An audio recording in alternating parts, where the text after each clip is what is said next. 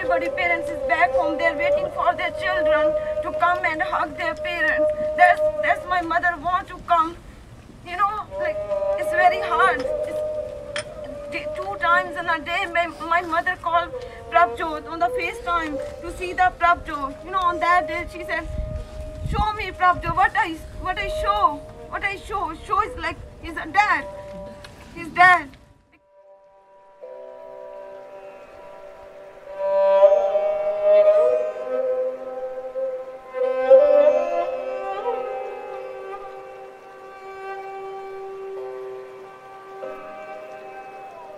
Whether it was racism or not,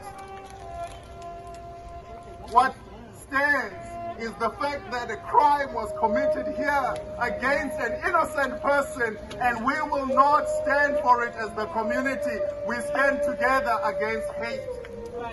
Yeah. Every life matters. Every life matters. Every life matters. We want justice. We want justice. Justice for Prabhjot Singh.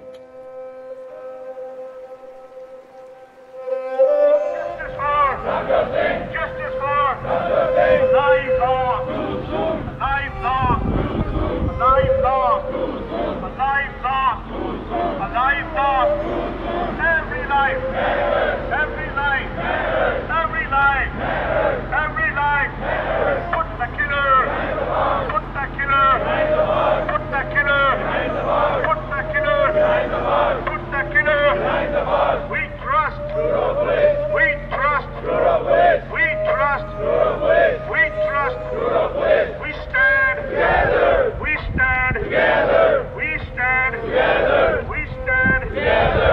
We want justice, we want justice, we want justice, we want justice, we want justice, we want justice, we want justice. Justice for Prabhjot Singh, justice for Prabhjot Singh.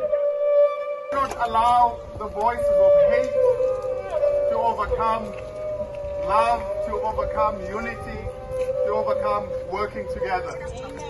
And so that is why we're here tonight. This is not the Nova Scotia we know. Yes. And I believe we don't have something similar happening again. Not just for any Indian, not just for an immigrant, not for anybody. Death is very painful. I live by myself. We live away from our families. I know my friends who are doing 2, 3 or even 4 jobs in a week. Yeah. Just so that they can make the ends meet. It's not a crime to come back home late from work.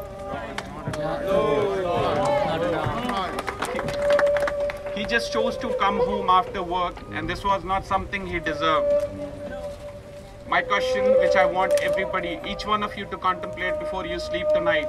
If today it was him, tomorrow it can be any of us, irrespective of who we are, how we look like and where we come from. Let's just stand up for each other and make sure this doesn't happen again. Thank you. But we got to take it a step further, because for all that's here, there's still a lot more out there that we need to reach. What he did wrong? He's working 3 jobs. He's working hard day and night, trying to support the family just like everybody else doing it. Is he doing anything different? No. So why he deserves that one? He didn't. You have to ask that question here, and you have to tell the people, just because you look different, you're going to need to be treated differently? No. This is not very acceptable. We need to do better. We need to do better. He was only 2 years old, a toddler, when he lost his father. So his childhood was obviously in a sad home. And when he came here after a lot of struggle, the struggle that his mom and sister saw for 22 years, so he came here for a better life because he thought Canada is a better place to live. So that's why he came here. And when after studying, when he started working, one day he went to the store, he bought a toy car for himself. The other day, a young boy who had a childhood, probably filled with sadness because he lost his father. Of course, their parents did everything, his mother did everything to raise him,